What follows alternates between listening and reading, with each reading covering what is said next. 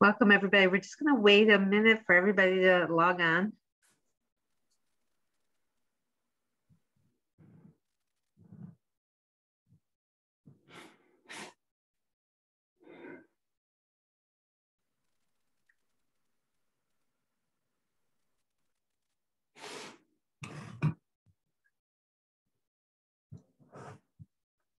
All right. So good afternoon, everybody. I'm Merit Cudkowicz, the sponsor of the HEALEY trial. I'm here with Dr.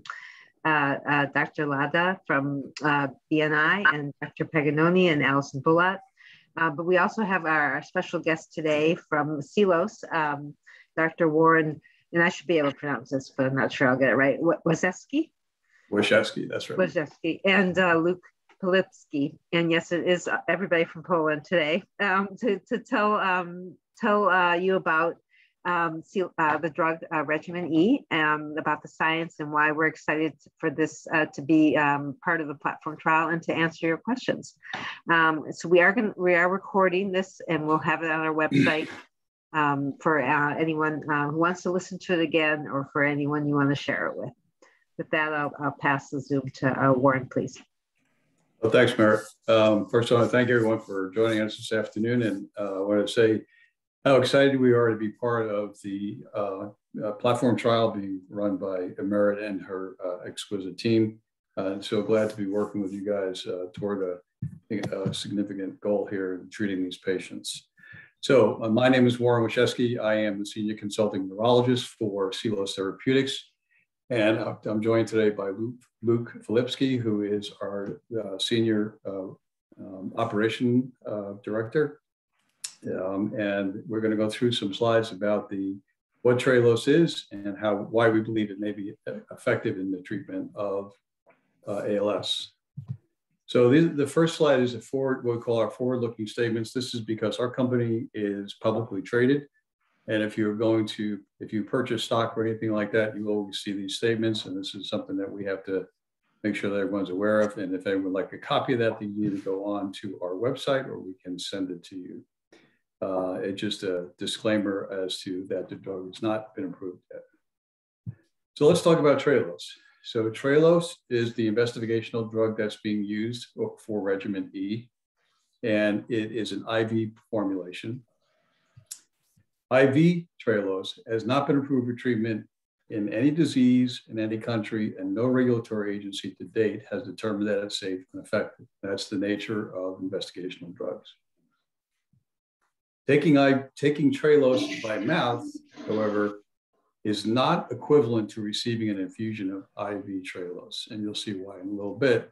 But basically, it's broken down in the gut, so it does not get absorbed. So IV Trehalose is not the same kind of Trehalose that you can buy on the websites to take orally. And to date, there may be some side effects or other safety concerns of IV Trehalose that we have not seen yet, that are unexpected or anticipated. So just a little disclaimer that it's an investigational drug that we know quite a bit about, but we don't know everything yet. So what is Trehalose? So Trehalose is a disaccharide. Disaccharide is two sugars linked together.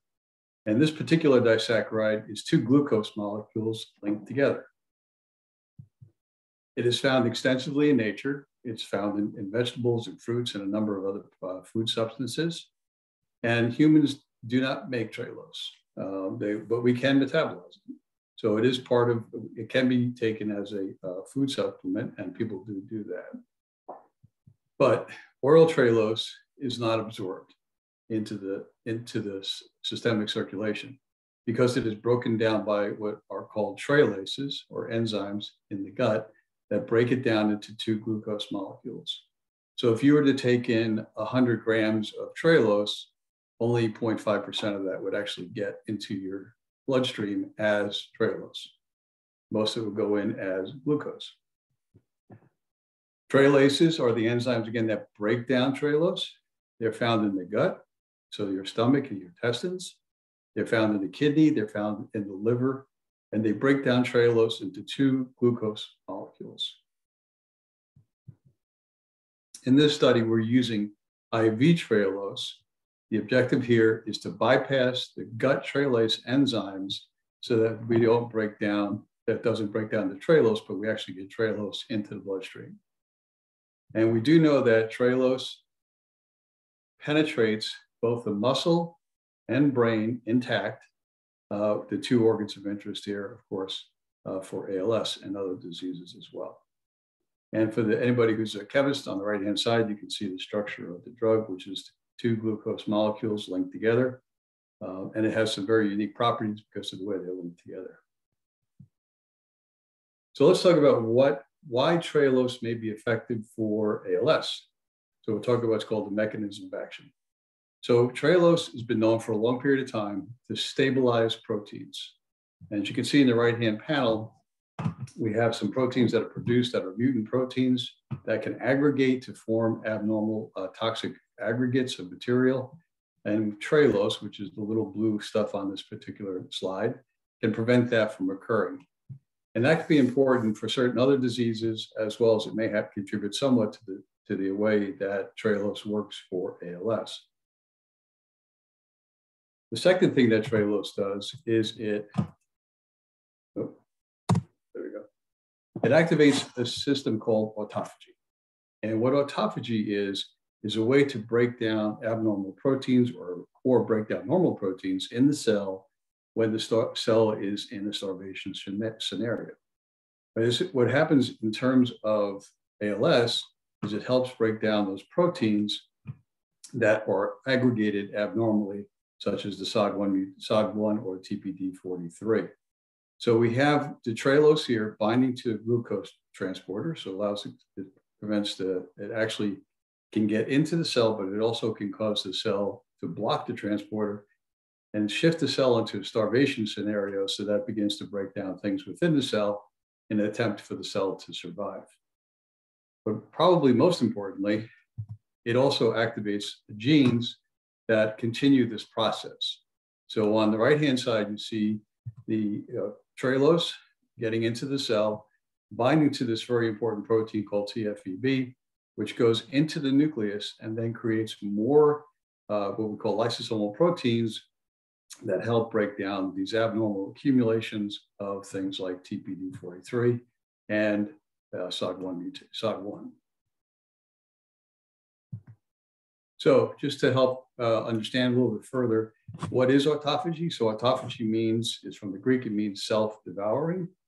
And what it means is that it's the cellular process in which the cell will begin to break down things within the cell itself to prevent the cell from starving. So when a cell needs energy and none is available, the starvation scenario kicks in, breaks down cellular components to create the energy that it needs. So that's one mechanism, that's one activity for autophagy. So autophagy, as I mentioned just briefly before, is a survival mechanism. So the cells can survive in a hostile environment of no nutrition being supplied to them. But why is it important in ALS? Well, it's also the natural process that removes unnecessary and abnormal proteins. And we know that autophagy is impaired in ALS, and it leads to the aggregation of cellular material such as the SOD1 and TPD43 that inhibit cellular function and actually can cause cell death. So several animal models that have shown that the treatment with trehalose activates autophagy and clears these toxic materials that cause injury to the CNS. So that's why we think that the autophagy pathways are very important for ALS. It helps get rid of the toxic accumulation of material within the cell, which can lead to cellular death.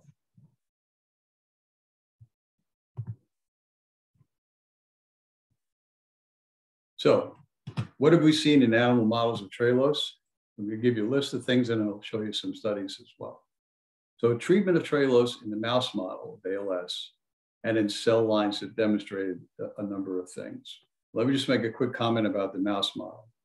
Mice do not have trehalase enzymes in their stomach or their gut, so they can be given trehalose orally, whereas we can't administer trehalose orally to patients because, again, it gets broken down. But you can do this in the animal models. So what have we seen? Well, what we've seen across a number of different studies in a number of different laboratories in different models as well, whether it's an ALS or Huntington's disease or other diseases, that treatment with Trehalose activates the autophagy pathways that I just mentioned. It delays the onset of the disease in animal models of ALS. It prolongs survival in those animals. It reduces the aggregation of these toxic aggregates of SOD1 mutation, of SOD1 proteins, as well as other other aggregates of protein. It reduces the motor neuron loss. Of course, motor neurons are the neurons that are responsible for function of the muscles. It improves motor function, so the animals actually can maintain motor function after being treated, despite having the disease process. And finally, it preserves weight, which is a marker of good health in these animal models. So let me show you a few examples of these models and what they've done. So this is a cellular model of ALS. These are motor neurons in tissue culture over here on the right side. And what we're seeing on the right, if you look over to the right panel, it's the best place to look. This green material out here is that special protein I was talking about, transcription factor, EB, that as you see, as it is exposed to Trehalose, as the culture is exposed to Trehalose from 0 to 48 hours, that the green material is moving into the nucleus, the blue material. So the nucleus is blue, the TFEB is green, and it moves into the nucleus where it activates autophagy. So that's an important step. And in that case, it also cleared in this study, it clears the accumulation of TPD43. So that's a cellular model of ALS.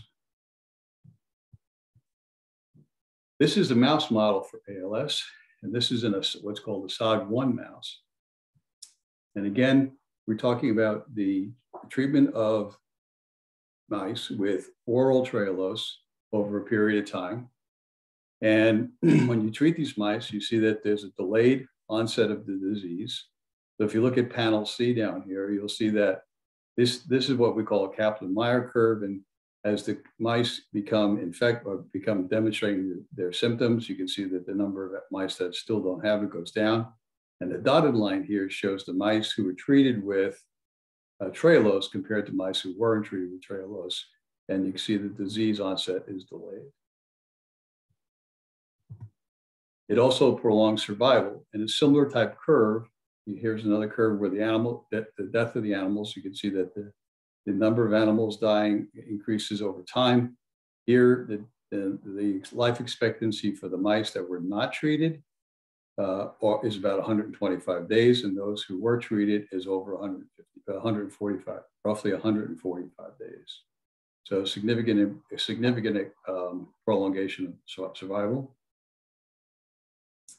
And there's preserved muscle strength. So in the top panel where we see the mice being suspended by their tail, the mouse all the way on the left here is what's called a wild type mouse. He does not have the SOD mutation. And you can see that he's flailing about quite substantially. The mouse in this panel was not treated at all. And you can see that his rear legs are just hanging loosely. And then in the next panel, this is an animal treated with sucrose.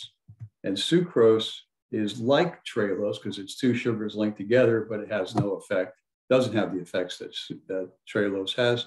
And then in the right-hand panel, you can see the mouse again. Now this mouse has more control of his rear legs and can extend his legs out. So it's preserving the motor function in the posterior extremities.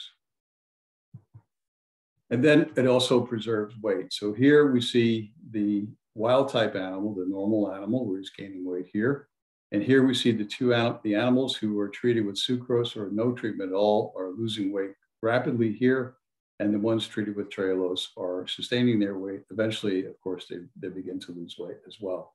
We don't cure the disease, but we can hopefully alter the course of the disease.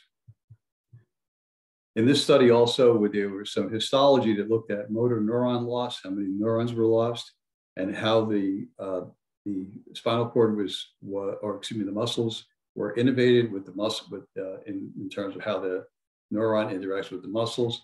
And that showed that there was a reduction in the motor neuron loss, and skeletal, what's called denervation, which is when we lose contact with the muscle, was reduced as well.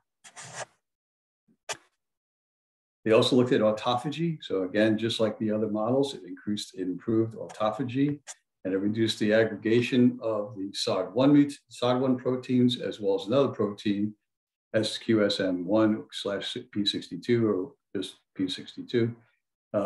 And so again, these are two toxic accumulations that occur in these animal models that lead to cellular death.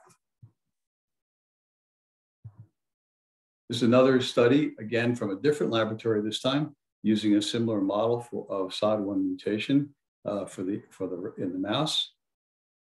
And again, when we looked at when they look at the production of SOD1 and P62, it's in the spinal cord, it is decreased. We see an increase in what's called LC3, which is a marker of autophagy. So when we see activation of autophagy through the use of this gene that we talked about earlier and its transcription factors, you get an increased production of this protein, which is important for the process to take place.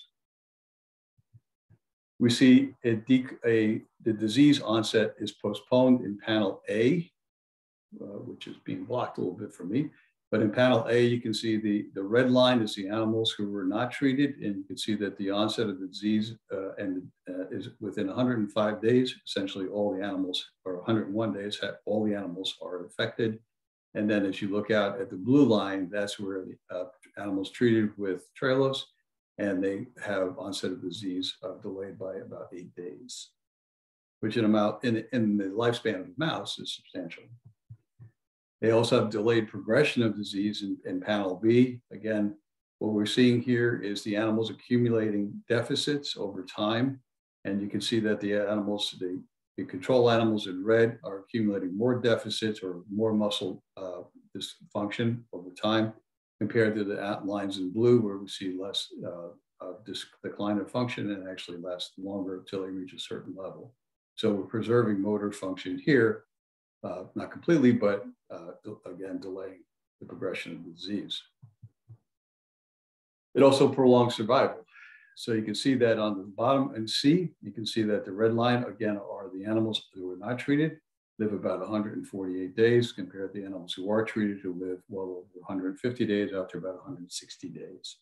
So we have similar findings across a number of different labs demonstrating that the drug can be potentially efficacious for the treatment of ALS. And then the animals' brains were looked at for other changes that occur in ALS, such as inflammation within the brain, et cetera, and spinal cord. And we can see that this was reduced. This is called microgliosis or astrogliosis. And we also, in looking at motor function in these mice, it preserved their motor function for certain types of tests, such as called rotor rod and other tests that are done to look at motor function in these animal models. So we have this is from 3 different labs showing the same essentially the same effects in 2 models in vivo, and in tissue culture demonstrating the same changes. And there are other studies which have from other labs that have demonstrated these same changes, and it's fairly robust effects. So, summary: Trehalose is the naturally occurring sugar, again composed of 2 glucose molecules. It has some very unique properties. It's the investigational drug we're using. The lab data here suggests that Trehalose has the potential to treat ALS. Not only does it treat ALS with respect to the phenotype, the way it's expressed in terms of how the animals look and how they function, but also alters what's occurring at the genomic level in terms of activation of genes. We're really excited to be participating in the HEALEY Platform Trial and to find out if, in fact, Trehalose is safe and effective for people living with ALS. And we hope to get that answer fairly quickly. And I thank you all for your attention, and I'm open to any questions at this time. Thank you very much, Warren. We do have a lot of questions coming for you. We thought right before you answer these questions, we wanted Carol from PCM maybe just to turn on her video and say hello and tell you just a little bit about their service. And I'll just preface that by saying that we want to make this trial as friendly and patient-centric as possible, and that we, with Seelos, have asked PCM to help us give the IV infusions after the first 4 weeks in the home, so that it's easier for people who are participating. So they're an amazing company that can do this for research drugs. So Carol, welcome. Okay, thank you. So my name is Carol Hanisch. I'm a senior clinical project manager at PCM Trials. So just a little bit about PCM Trials. We are headquartered in Denver, Colorado. We've been providing services since 2008, over 37,000 mobile research visits completed. We're involved in over 400 trials. And something unique about PCM Trials is we hire certified mobile research nurses. So we make sure they are registered, they are screened and hired directly by us. They are certified in good clinical practices, and they are trained and managed directly by a PCM Trials project manager. And we are always available to your site for consultation and collaboration. Thank you, Carol. Carol's here for questions as well, but we wanted to, we're very excited to work with you. And I think this is the way of the future for doing as much as we can in people's homes. So with that, I'll turn it to Sabrina. Yes, and as always, we have lots of questions that are coming in, so please keep typing them and we'll take them and we'll ask our panelists to answer. So the first question for you, Warren, why do you think it's trehalose that works and not sucrose? And the question states, both are disaccharides. So that's a good question. And the reason that it appears that trehalose has these unique properties is because the way the two glucose molecules are linked together. It's called an alpha-1 bond. That does not occur in typical disaccharides. And so sucrose is another disaccharide that was used as a comparator, of course, but it doesn't have the same effects, most likely because of this unique bond.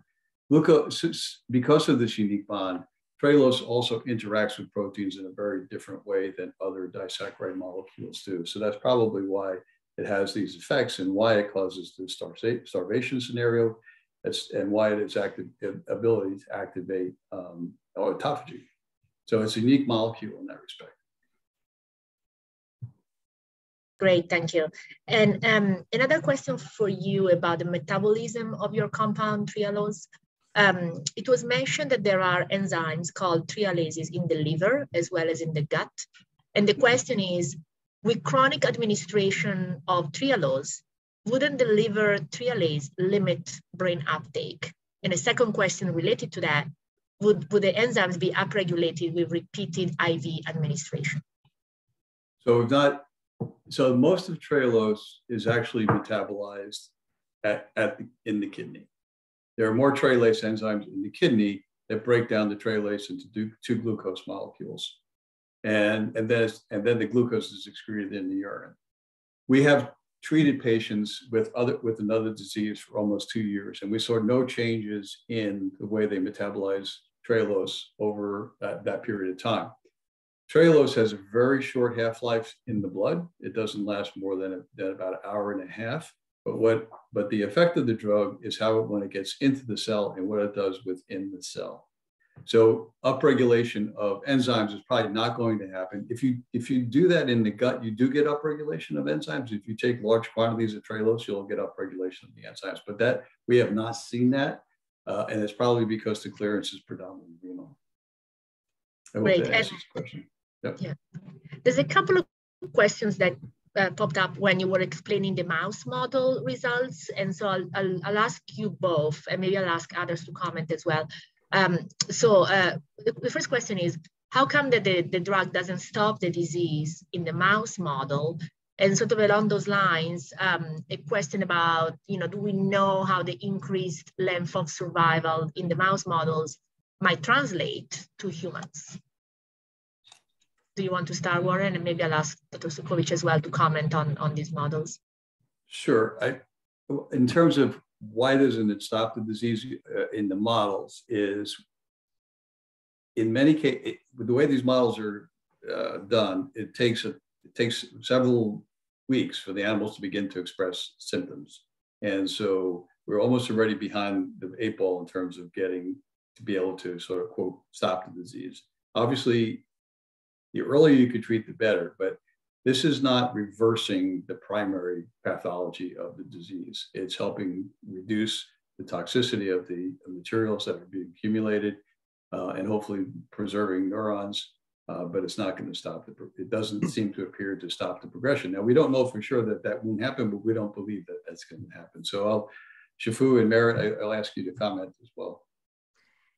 Yeah. I can say something, and then I want to say that Dr. Ladha is we're co-leads of this Regimen E, and I'd love to hear his answer on this too.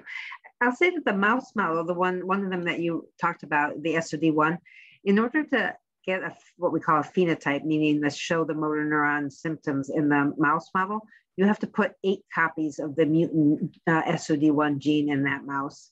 And so, for example, people who carry SOD1 only have 1 copy. So they make a very aggressive mouse model so that you can test your drugs in 5 months and not in like many, many years. So it's not an exact replication of what happens in people. But I think it's a really good model to test that your drug is working on the target you think it's important to, which Seelos has shown. But it's not a good model for saying if you do, X number of weeks, longer survival in the mouse model, what that translates to people. That I don't think it's a useful model for. Dr. Ladha? Yeah, I agree. And I think it's important to remember what a complex disease ALS is, right? The mouse model of ALS is not what humans experience with ALS.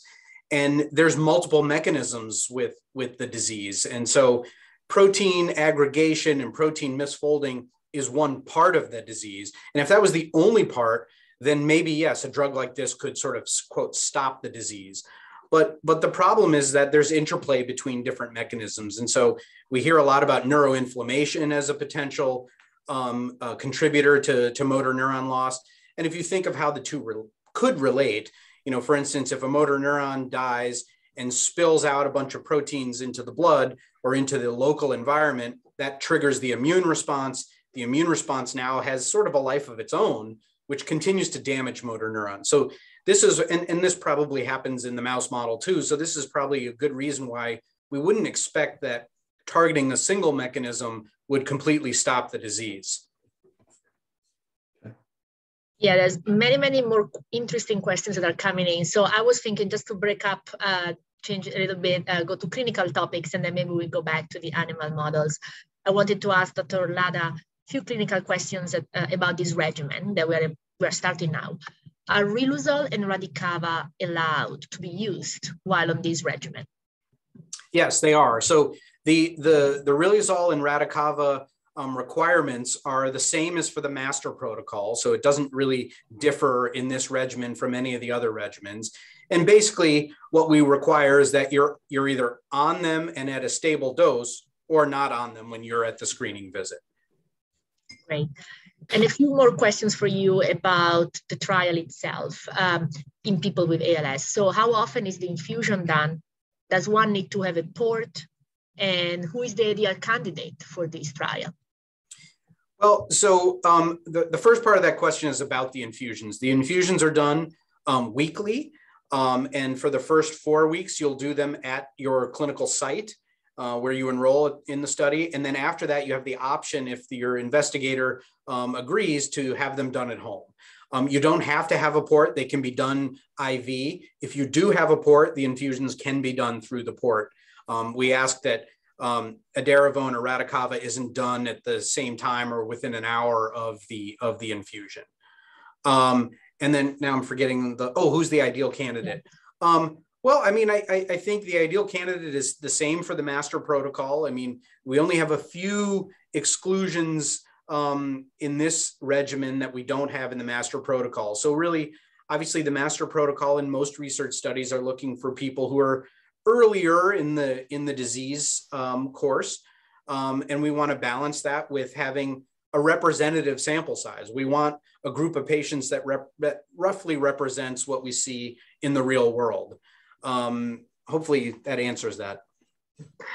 I'll add just one comment, which is that we know this protein aggregation happens in 98% of people with, actually 100% of people with ALS. So I think this is relevant for every type of ALS. Great, thank you. A question for our colleagues from PCM, again, thinking about the logistics and the patient experience in this regimen. Will PCM offer blood draws or other nursing services in the trial in addition to the infusions? So PCM is absolutely capable of offering blood draws. We do have to work within the scope of work that's been outlined and agreed upon in our budget. So we would have to double check and make sure that that gets added into the budget before approaching that. I'll just say that during most of the weekly infusions, there's no need for blood draws. And then we do ask people to come back for every 8 weeks approximately, so that we can do some of the study assessments to see how the drug's working. So the blood draws are timed for those visits so that it can be convenient. For people who are interested in enrolling, are there any exclusionary drugs or supplements for this regimen? Maybe I don't know if Dr. Ladha, if you want to start. Yeah, the only excluded drug is oral Trehalose. Everything else is really done by the master protocol, which doesn't really exclude anything. We do the added exclusion is that we can't enroll people with diabetes because of the potential risk, even though we think it's fairly low, but the potential risk of the added sugar that Trehalose provides. Great. Question for Warren. Would oral administration be efficacious? Would it be what, efficacious? Yeah, efficacious, yeah. Yeah, so the difficulty with taking oral is to take enough oral drug to actually activate these processes that we talked about would cause a significant diarrhea. So if you take more than 50 grams of Trehalose, you're going to have a significant diarrhea and malabsorption. So it's very, very, because of that 50 grams, only 0.5% is actually going to be absorbed as Trehalose. And so you end up getting this huge glucose load and causing that problem. So it's very difficult to achieve that. That's why, again, we went to the IV formulation of the drug. Great, thank you. There's a few questions about the mechanism of action of the drug. So I'll start with one. Would Trehalose affect oxidative stress? We don't have any data right now to show that, but there are some, in other models, there's been some comments around mitochondrial activity, but again, we don't have that in ALS. And on this topic, what's your perspective on the relative importance of the direct effect of your molecule on protein aggregation as opposed to enhancement of autophagy? What would be most important? I believe, well, from my perspective, I believe that in this particular disorder, the activation of autophagy is probably more important than the protein stabilization. In other disorders where we have mutant proteins that are able to be altered slightly and maintain function, that may be more important there. But in this case, I think the autophagy and the clearance of the toxic metabolites or toxic protein aggregates is probably more important. Now, Trehalose may help prevent some of the formation of the toxic materials because it's called the chaperone protein. As you can see, what I showed on the slide, it binds to proteins and tries to prevent them from aggregating together. But again, I think the activation of autophagy and through both the starvation scenario as well as the activation of the genes is probably the most important part for the treatment of this particular disorder. There's a couple of questions about your previous experience in humans with this drug. So one question is there any human experience with the drug? And the other question is, are there any phase 2 data? So there has been experience with this drug in 2 other indications, actually 3 now. In one study of another muscle disease that patients were treated for almost 2 full years. The safety profile looks pretty decent, and the drug appears to be well tolerated. That was one indication. A second indication was a disease of ataxia, where patients were treated for approximately a year. And again, the drug appeared to be well tolerated. And then we are now treating a couple of patients with the drug who have rare diseases, and so far it's been well tolerated. So we do have experience in approximately 30 patients who were treated for almost 2 full years with no serious consequences. However, again, as I mentioned earlier, we may not know all the potential adverse events that can occur with this drug as of today. I have a few questions for Dr. Cudkowicz about one topic of exclusionary drugs. Would TUDCA, sodium phenylbutyrate, be exclusionary? Yes, right now, any drug that's considered experimental in ALS is exclusionary in the platform trial, as well as all other ALS clinical trials. But drugs that are on the market for ALS, like the riluzole, nedarivone, or Nuedexta, or anything for symptoms are allowed. And that obviously becomes revisited as the field changes and new drugs come on the market. But right now, TUDCA and bifenol are considered, and the Amylyx combination are considered experimental. So there's a sort of a follow-up question to that. What if AMX35 and or oral Radicava were to be approved by the FDA? Would that assessment change? Yeah, that's a really good question. I know we talked about it, I think, at last week a little bit. So we haven't made a final decision about that. I think and we've been talking to our patient advisory committee as well as other experts. So I think oral edaravone is kind of easier. If someone's on IV edaravone and they want to switch to oral, I think if they approve it, the FDA is telling us they're equivalent, that would be fine. I think if in the middle of a trial, people start to take a new drug, it might make it very hard to tell if the Seelos drug is positive or not. And of course, nobody wants us not to be able to tell if the drug works or not. So we're going to kind of keep looking at this and the timing and see what the decision, what's the best thing to do for the entire field. The oral, the open label part of this study, so that's after 6 months of the double blind period, we would let people take anything that's on the market. But we'll come back to this committee with a final decision. We're really kind of working it out with statisticians in April, and I hope to have a decision on this in May. There's several questions about the formulation of the drug, so I'll start asking them maybe rapid fire to Warren. For example, can we formulate Trehalose in nano carriers to allow administration by mouth? Well, I could just tell you that we're looking at other potential formulations right now. But the issue here with respect to Trehalose administration is that the amount of drug that we have to administer to induce the effects is fairly high. And so instead of getting milligram quantities, we're giving gram quantities. And so get other formulations may be a little difficult to get, but I can tell you that the company is working on different ways of delivering the drug. So is TUDCA considered an oral form of Trehalose? Is what? TUDCA, is that considered an oral form of Trehalose? No. No, right. If the half-life is so short, why wouldn't a daily dose be more effective? So the half-life is short, but what's called the pharmacodynamic effect lasts for a longer period of time.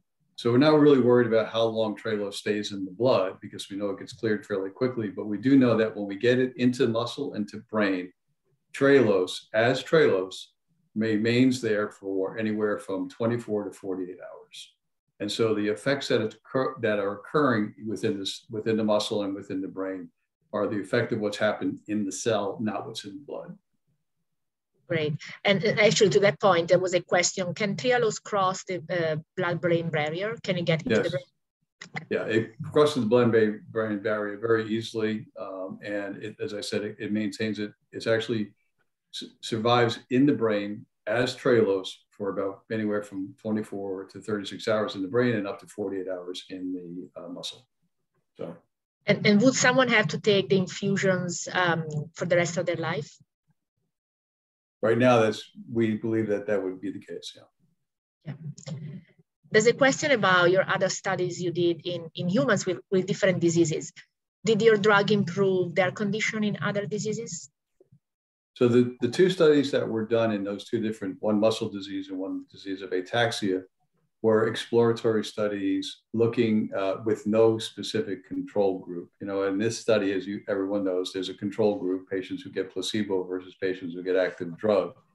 And we did the studies exploring whether the drug could be well tolerated and was safe.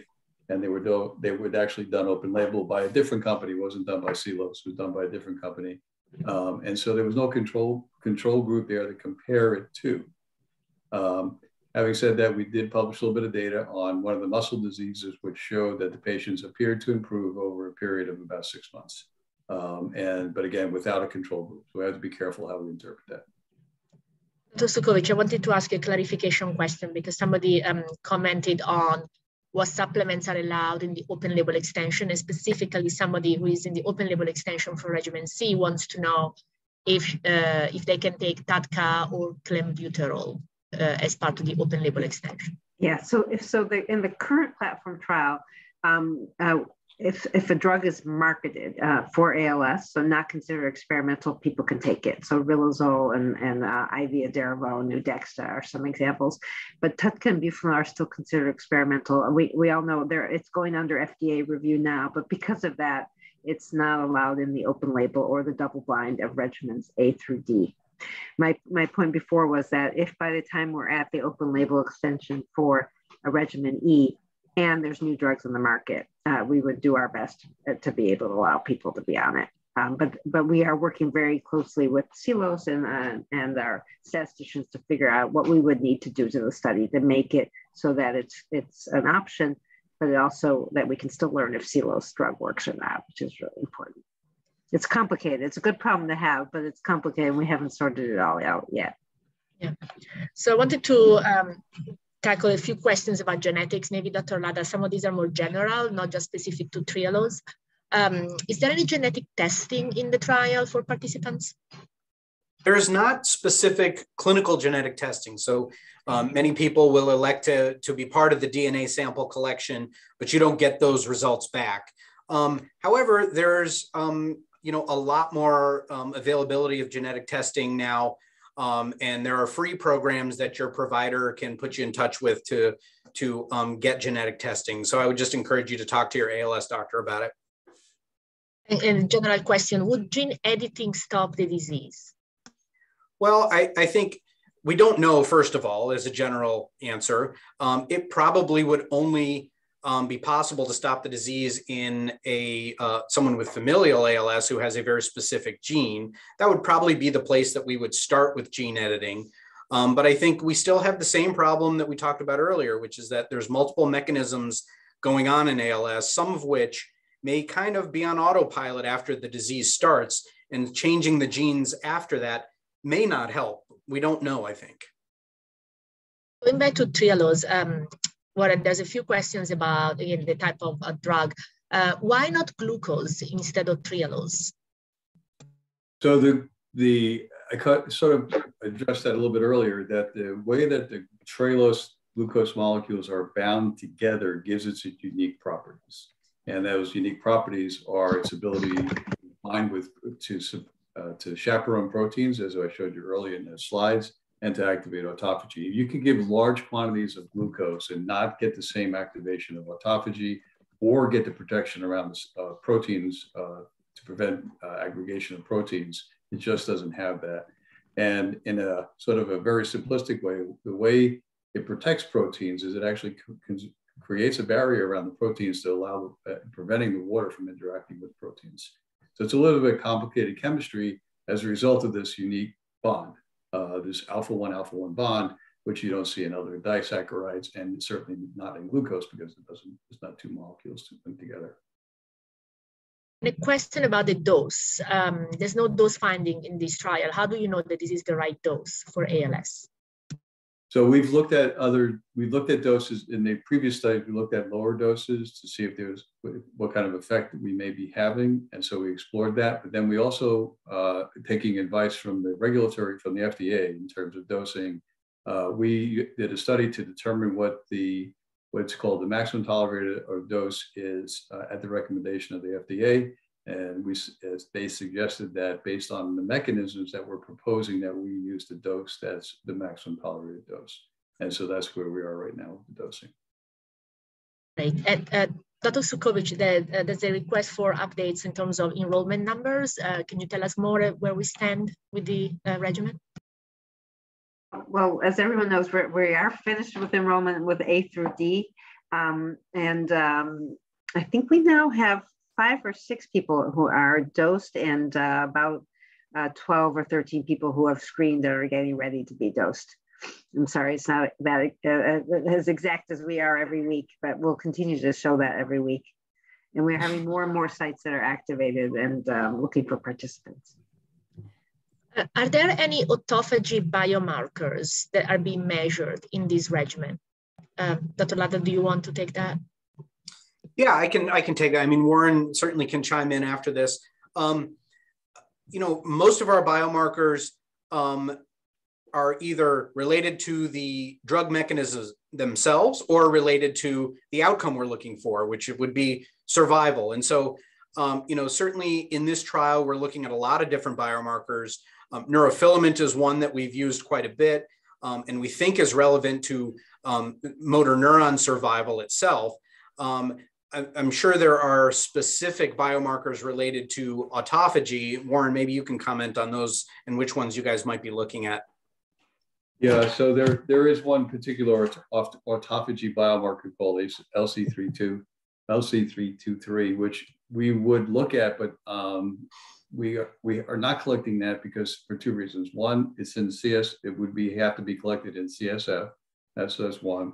And secondly, there is no real commercial available assay to measure this. So although this has been measured repeatedly in different animal models, to date, we don't have a commercially available one for human CSF.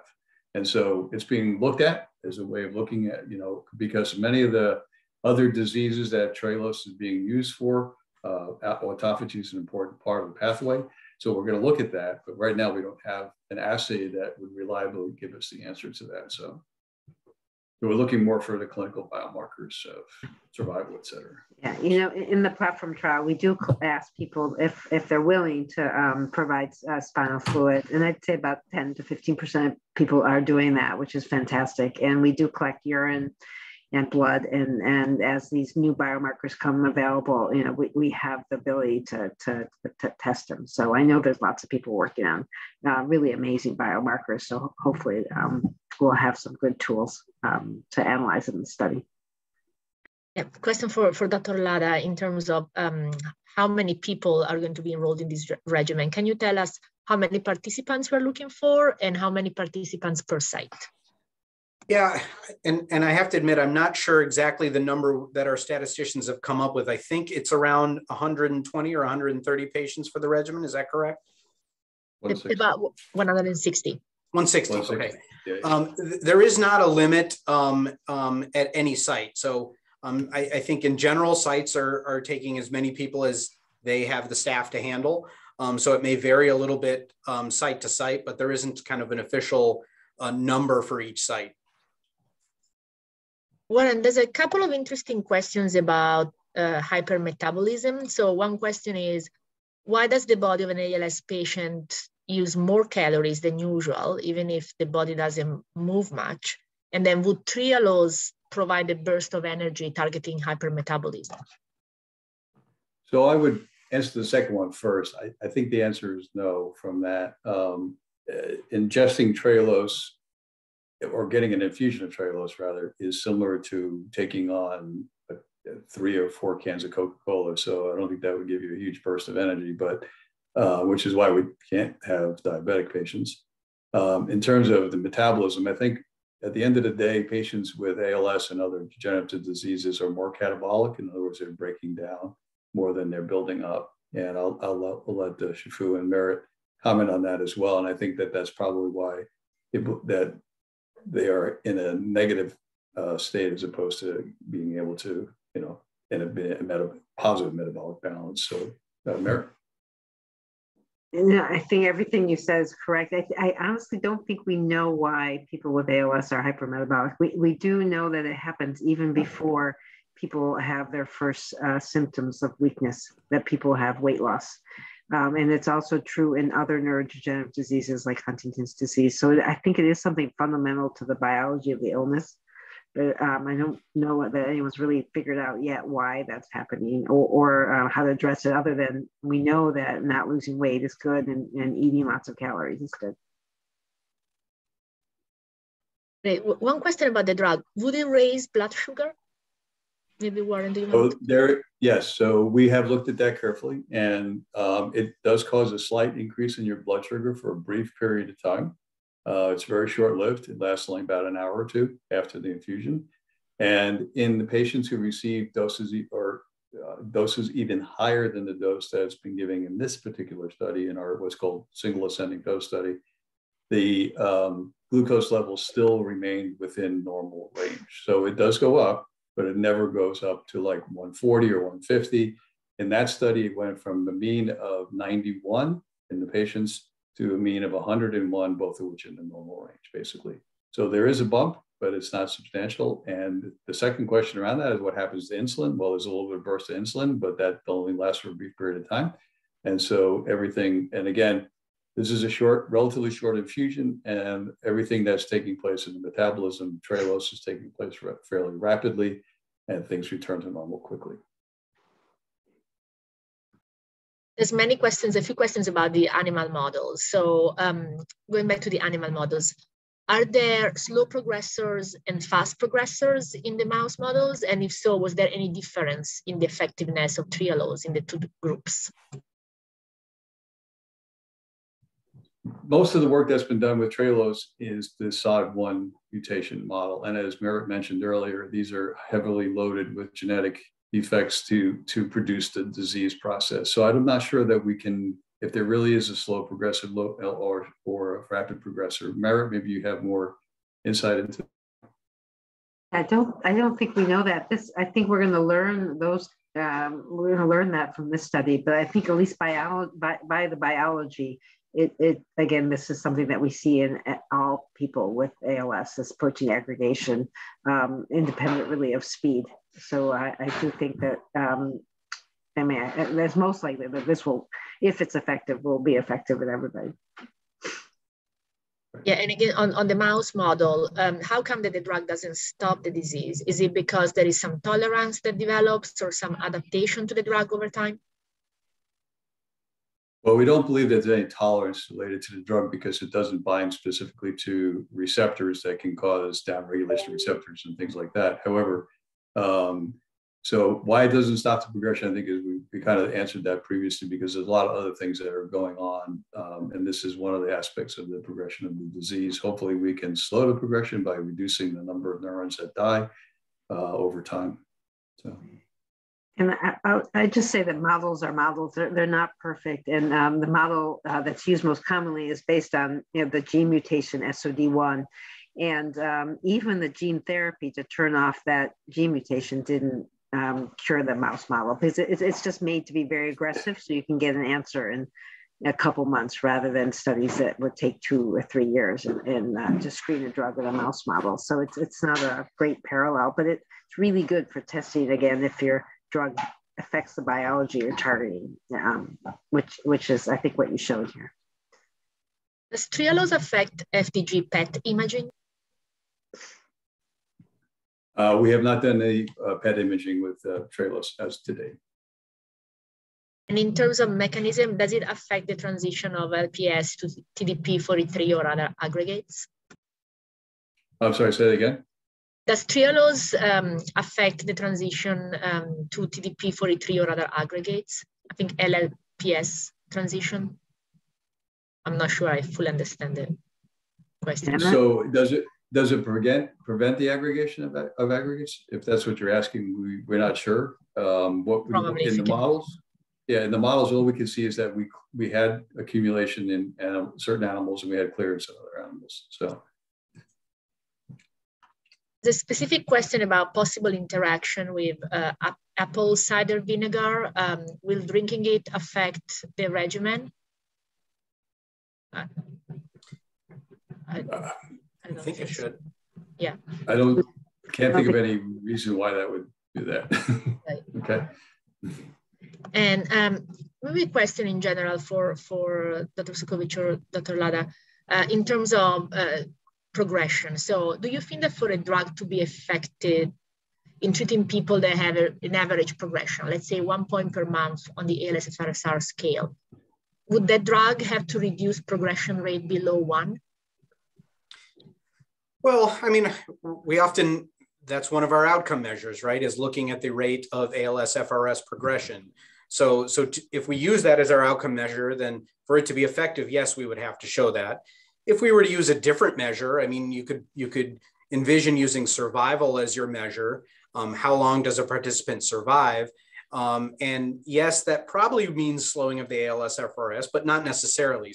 But I think the concept there is you do want to slow the disease down, right? And what measure you use may not be critical as long as you choose a measure that reflects a patient's longevity and survival. This was great. We have a few more questions coming in. Perhaps I wanted to ask Warren, if you have any last words from the point of view of the drug, of Seelos drug. No, I think we're excited to be part of the trial. We hope that we can enroll quickly and have a significant impact on the patients' lives with ALS. And so we're more than pleased to be a part of this program. And I want to thank Merit and Sabrina and Shafeeq and everyone else who's been involved in helping us get this program together and up and running, for all their hard work and from Seelos, a very heartfelt thanks. And I'll ask Shafeeq and Merit also if you have any final words. Shafeeq, do you want to go first?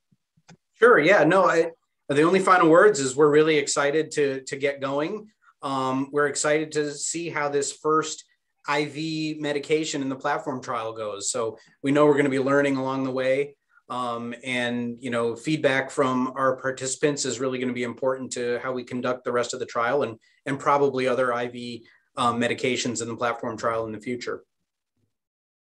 I'll add my thanks to all of you who come weekly and the new people, and for being part of the study, whether it was the past regimens or the new one. We can't figure out ALS and get to those cures without all of you. So I really thank you. And I want to thank Warren and Luke and the entire Seelos team for working with us and for bringing in PCM in a way to be able to administer the drug in a home. I think that's going to be transformational. So thank you for that. Great. Thank you to all the panelists, and we will be here again next week for our weekly updates. Thank you. Thank you. Take care. Thank you, everyone. Good day.